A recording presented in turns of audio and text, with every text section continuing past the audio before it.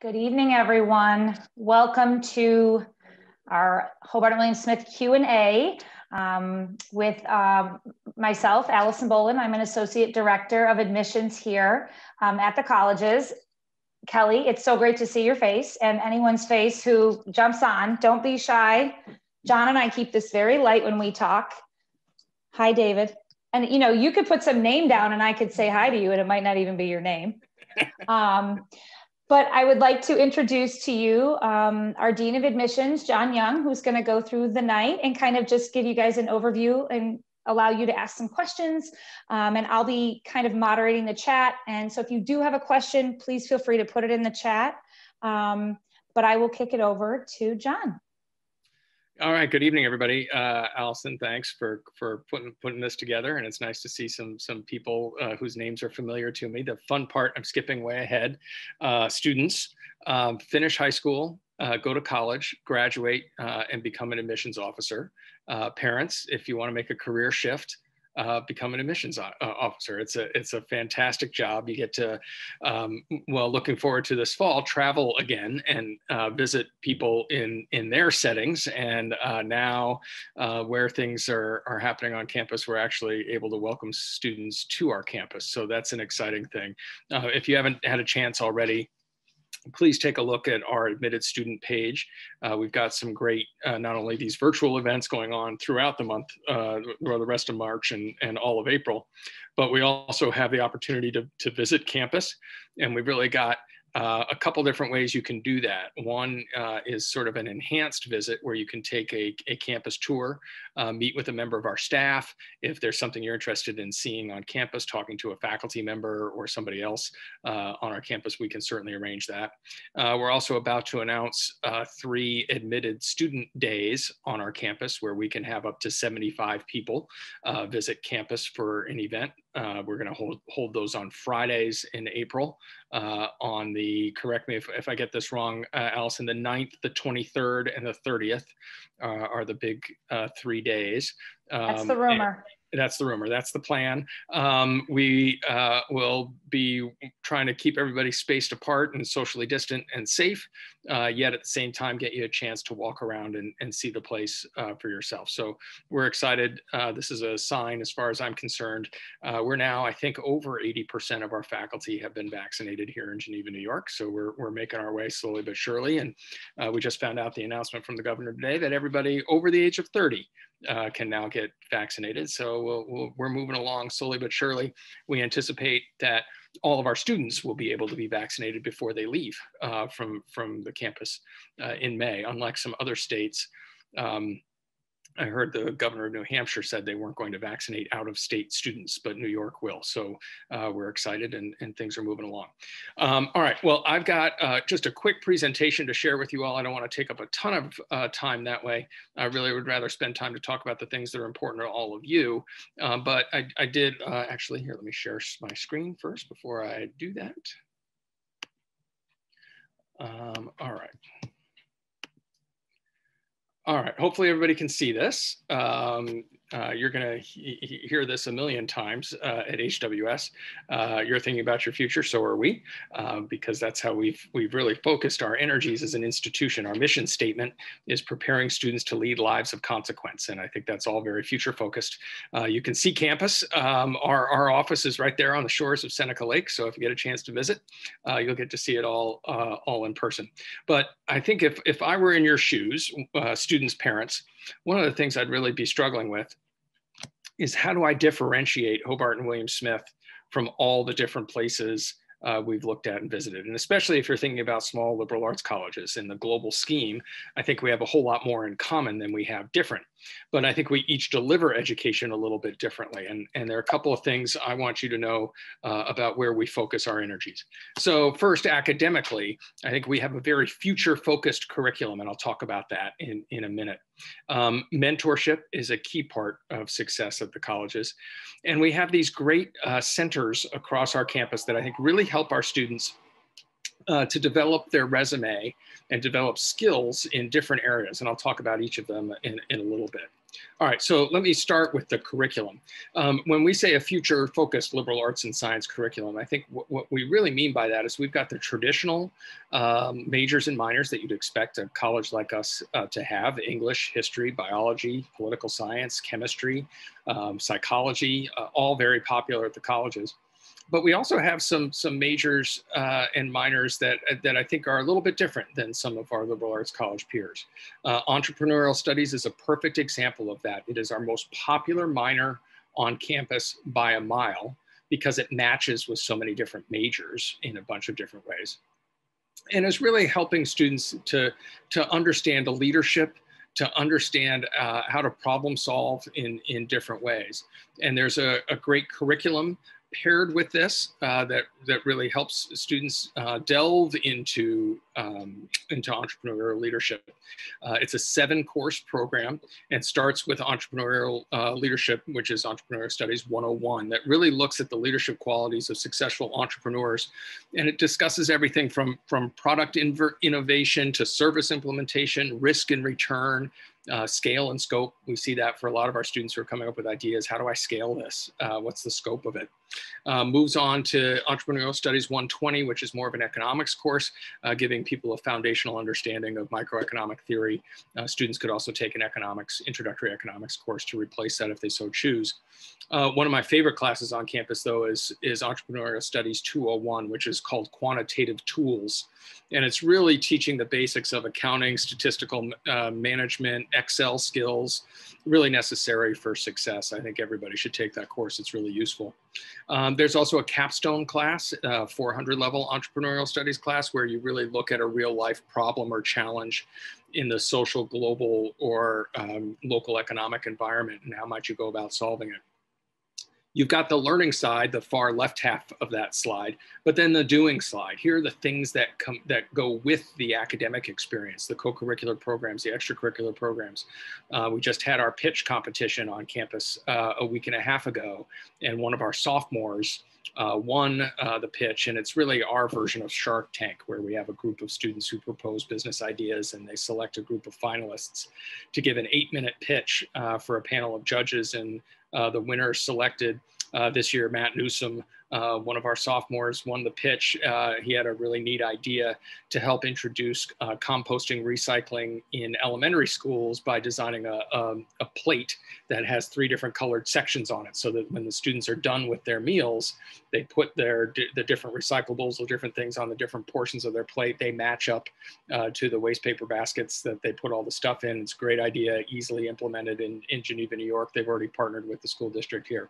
So the neat part about this is you've got this great academic experience that's partnered with things that you do outside. And that's what we mean by future focused. And that happens in all of our majors and minors. All right, mentorship, obviously the people who are gonna help you do this, it's a critical piece of the puzzle for us, and our faculty was recently ranked 9th in the nation in terms of student satisfaction and engagement. They work very closely with our students all the way through their 4 years. The best example I have of the mentorship we provide is the system we use to put you in your first semester courses your first year. Like a lot of schools, this is different than when I went to college. Students, we didn't have computers the way we do now, and it was a nightmare to register for courses. It was not a pleasant experience as a student. Now we have computers, and at most schools now, what you'd simply do is go into the computer and choose your top 10 courses from the 450 that are offered, and some computer algorithm would then spit out your course schedule, and off you go. And we did it that way for a while, but we found we were making about 350 course changes over orientation, which is not ideal for an entering class of 550 to 570 students. So we changed it up, and about 10 years ago, we switched to a different model. So now you still go into the computer system and list all the courses that you have preference in, but that list goes to your first year dean, and then we go and meet with your first year dean in admissions and turn over your admissions file to him or her, and tell that person everything we've gotten to know about you through meeting you for interviews and high school visits and college fairs, through reading your application and looking at your essay and reading your recommendations and looking at your transcript. And you fill out some survey information that allows that dean to get to know you pretty well. And then that dean will put you in your first 2 of the 4 courses you'll take in your fall of your first year. The first course they're going to put you in is your first year seminar.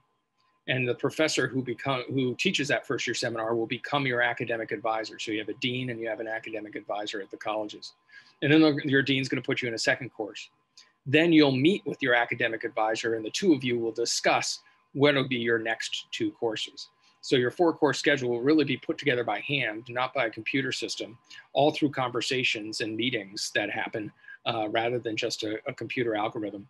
So instead of 350 course changes, last year we made less than 20 for the first year class. Students were getting the courses that they want. It was working really well. And you've got 2 people who know you pretty well before classes even start. And that's just one example of the mentorship we provide, but I think it's really important.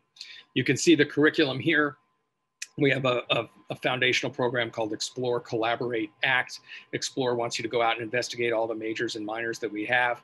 Collaborate means you're working with your faculty members to really talk about your future, and then Act is dedicating yourself to that subject, doing an independent study, a study abroad program, something that really carries things further.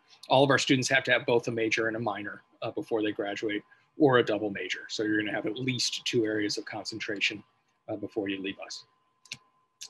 All right, I talked about these centers that are important, and we've got a bunch of them across our campus. You can see them listed here on the slide. We have a bunch more. I just chose a couple of these, but I think they all do a terrific job really helping students dive a little bit deeper into their academic experience or co-curricular experience and building some things that are going to be additions to your resume. So the Centennial Center for Leadership has a leadership certificate program that if you choose to participate in it, that gets stamped on your transcript when you graduate.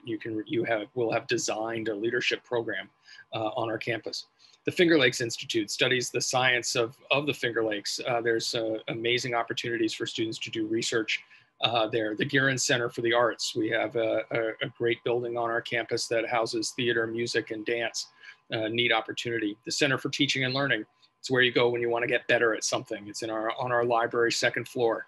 Any students with a learning difference, any student who wants to get a paper reviewed, any student who needs help in a specific academic discipline, we have study mentors in all of those subjects. So it's a terrific format. But the one I really wanted to focus in on is the Salisbury Center for Career, Professional, and Experiential Education. It's our Career Services Center. And what I love about our place is you start in your first year. You don't wait until you're a senior to start thinking about what your life is going to be like after you graduate.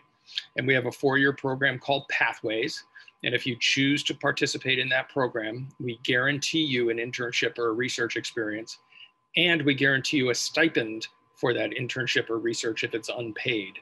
We found we had way too many students get that great internship working out in Los Angeles for 20th Century Fox, but they couldn't afford to give up their summer job back home to have that on their resume.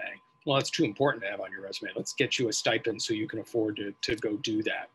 The program works really well. The first year is more about assessment, getting to know you better. You move into exploration experience. I think this all works for us. It's a tried and true program. We've now had over 60 different colleges come and model their career development program after ours. I think we meet with great success this way. You can see all the different places our students have done research or internships recently. Now that I've lived in upstate New York for well, a little bit over 30 years, you'd figure I'd become a Buffalo Bills fan. We can see them there down almost in the middle towards the right.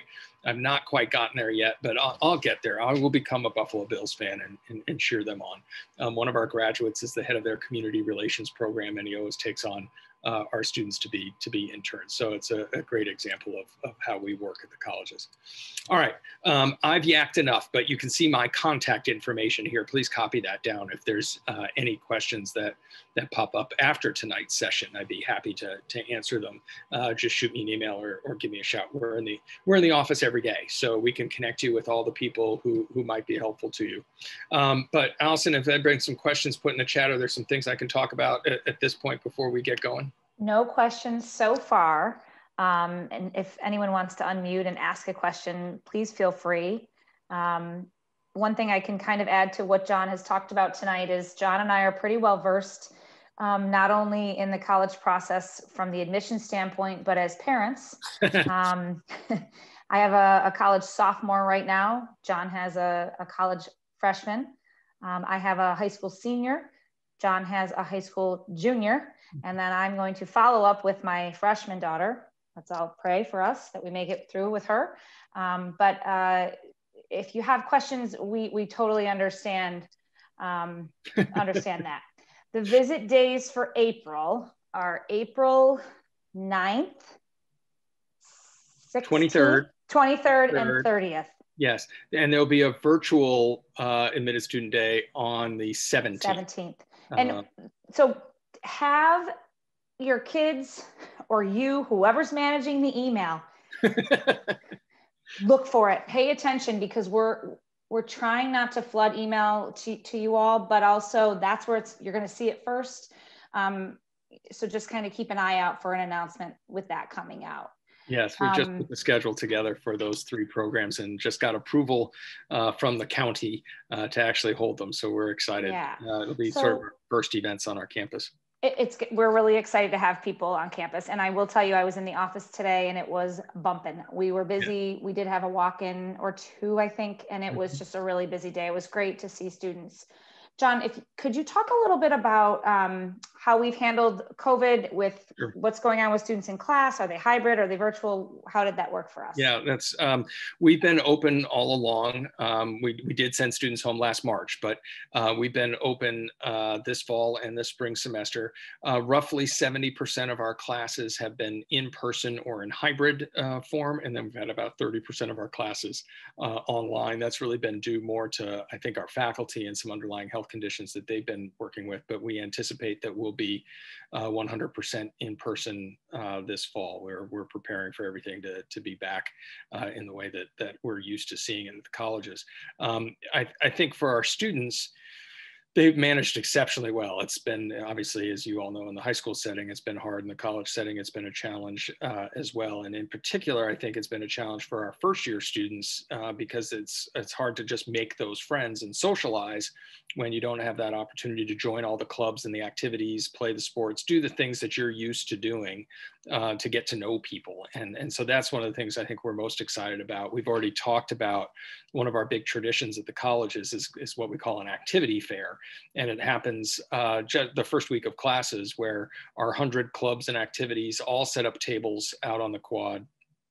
And students just bounce from table to table to table. They sign up for way too many things, which is okay. It's a good thing. You get involved and get invited to a bunch of club meetings and sports and all the different stuff that can happen. And we've done that virtually since, but I don't think it's the same as when you can go walk around and actually see people. So we're excited. Not only are the first years going to be invited to that, but we'll let the sophomores come to that as well so that they can get to know some more opportunities that exist for them. I would love to say we've been COVID-free and not had any cases on our campus. We most certainly have, just like others, but I think we put in terrific protocols and safety measures to keep people safe and try to manage any big events. So nothing happened on our campus where we had to shut down shop or cancel classes or anything like that. So knock on wood, I think as we come into the spring, things are looking up that way, but people are still really maintaining those safety measures on our campus. And I think that's what we need to do for the time being. Great. Got lots more questions. Can you talk a little bit about the college athlete and the experience at HWS? Yeah, I'll jump in, and then Allison, please feel free to round this out. I think typically it's somewhere between 30 and 32% of our students are varsity athletes at the colleges. About 85% of our students were varsity athletes in high school. So we certainly have a lot of students who come to HWS with some athletic background, and what will that mean for them? I think the varsity athletes, we are going to be competing for league and sometimes national championships in just about every sport. So it's a pretty high level of competition, even though we're at the Division III level in all of our sports except for men's lacrosse, which is Division I. We compete in the Liberty League with most of our peer small liberal arts colleges in upstate New York. So we have fun rivalries with St. Lawrence and Ithaca and Union and Skidmore, Vassar College. Depending on the sport, we'll just not like some school this weekend, and then we'll not like a different school next weekend. And that's the fun part. What I think our students enjoy is that a lot of times they've played against people who are playing for these other schools, or they know somebody who attend one of the other places, so we can get a little rivalry going, which makes life a lot of fun. Our spring sports are happening now, so that's an exciting thing, and they'll be going, I'm sure, back to normal in the fall. So I think it's a commitment for those students. I think they have to be prepared to work hard. I'd love to say, hey, yeah, it's easy, just play a sport and be a college student at the same time. I think that takes some planning, and they've got to be committed to things academically. There's no doubt about it. They have to communicate exceptionally well with their faculty members so they can stay on top of things. And then for students who aren't playing at the varsity level, we've got a great club sport system where students can be competing against other colleges, but you don't have practice every day. The commitment's certainly not the same. And then intramural sports for us is a huge community building experience where you can go down to the field house and play intramural volleyball or 5-on-5 basketball or ping pong, you name it. You get a t-shirt if you win the intramural championship. That is a badge of honor on our campus. So you have to be prepared to make that commitment to win your intramural sport. It's a big deal. Yeah, I mean, being a college athlete is pretty special. And I certainly do think that we do a good job with supporting our athletes, but you are a student first at Hobart William Smith. And I think the majority of our athletes come in are extremely high level students and they are well supported. I do think it's really nice to come in kind of having a group of friends that you already know, you've connected with them, but that happens too with all students now with social media. And depending on if you're a Hobart, athlete or a William Smith, especially William Smith, I can't speak enough about their peak performance program and some of the options for them to just better themselves from start to finish within leadership, connections above and beyond college, just that alumni connection. And they do a lot of really great stuff with that, bringing in sports psychologists and sleep therapists, nutritionists. I think they do a really nice job with our athletes. So I think some of the resources that are there are a little at a higher level. So yeah, that's really nice. That's a great point. But I do think it's important for students to be prepared. You're going to have to work hard, no doubt about it. Yeah. Can you talk a little bit about living on campus and what the requirements are that we have? Yes, we are a 4-year residential liberal arts college, so we expect students to be in campus housing for all 4 years with us. One of the reasons I think that works well is the variety of housing that we have at HWS. We have your traditional residence halls, which you'd expect a college like us to have. We have 2 main residence halls where the first year class resides, Sherrill Hall and Jackson Potter Reese, otherwise known as Superdorm. And between those 2, they're right next door to each other. You've got a huge proportion of the first year class in those 2 residence halls. But then we also have first years mixed in some other residence halls on our campus. So I think it depends more for students on do they want to live with their classmates or do they want more of that big brother, big sister down the hall experience. We house in the first year based on your first year seminar. So once you choose your first year seminar and your advisor, you're going to be housed nearby the other students in your first year seminar. Probably not your roommate, but there'll be some on your same floor, upstairs, downstairs. The idea being by creating a living community, it's going to be easier for you to get together to study for exams, to prepare for papers and things like that. You just gather in the lounge in the residence hall and you start talking through things each night. So that can really help. After your first year, some students will continue to live in residence spaces. We also have a great set of theme houses on our campus. They're all along the lake, all really around the edges of campus, all these small houses where there could be anywhere from 5 to 12 people who live together. Some of them have their own kitchens, some do not. So you could be on the meal plan or do one of the co-op plans. You're a little more independent, but you're still right on campus and it's easy to get to class. And our house, the admissions building that you see here, on either side of us are student housing, and they wake up in the morning, can have their cup of coffee on the back porch. It's a pretty nice view of the lake. And then we also have a set of townhouses on campus. The Odell's apartments are great options. Again, your own kitchen and own space, but you're still right on campus, easy walk to class. Great. Study abroad. Yes. Tell me a little bit about when you study abroad. Is it through Hobart and William Smith specifically? Do we have partner schools? What does that look like? Sure. So about 65% of our students will traditionally have an abroad experience. We offer over 50 programs to 35 different countries. So I think if you come to HWS, expect to be asked about studying abroad. It's certainly a part of who we are as an institution. what I think sets our programs apart and always gives us those really high rankings in Princeton Review and all the different magazines and guides is that most of them are led by our faculty members. So we don't just put you on a plane and send you to Australia for the semester. Professor Brown from the biology department leads that trip. And you'll probably take 1 or 2 courses from your faculty member who's leading the trip and 1 or 2 courses at whatever university is home base. And then you'll do a research project or an internship, something that gets you out in the community wherever it is that you're studying. And my only advice to students is to think really, this is alliterative, think broadly about study abroad. At least when I was your age, I thought study abroad was foreign language thing. You love French or Spanish or German, you go to France or Spain or Germany and you live with the family and you come home fluent 6 months later. We have those trips, you can do exactly that. But we also have trips to, you name it, South Africa, to New Zealand, to Vietnam, to China, to India. We have summer programs to the Middle East. I think the opportunities are so broad.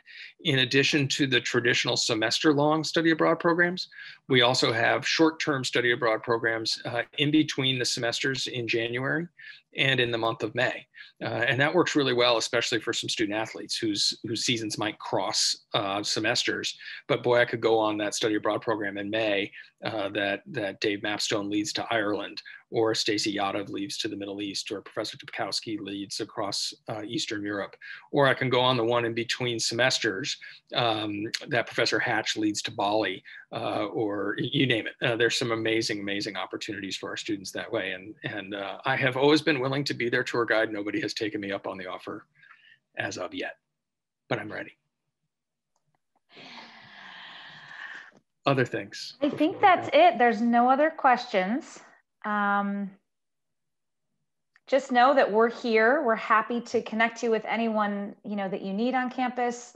One of the things that I enjoy is when I get a call from even a parent and they say, I just need help. What do you need help with?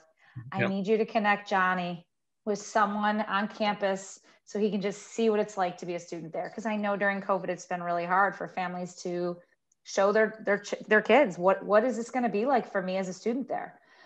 So if we can help at all, please let us know.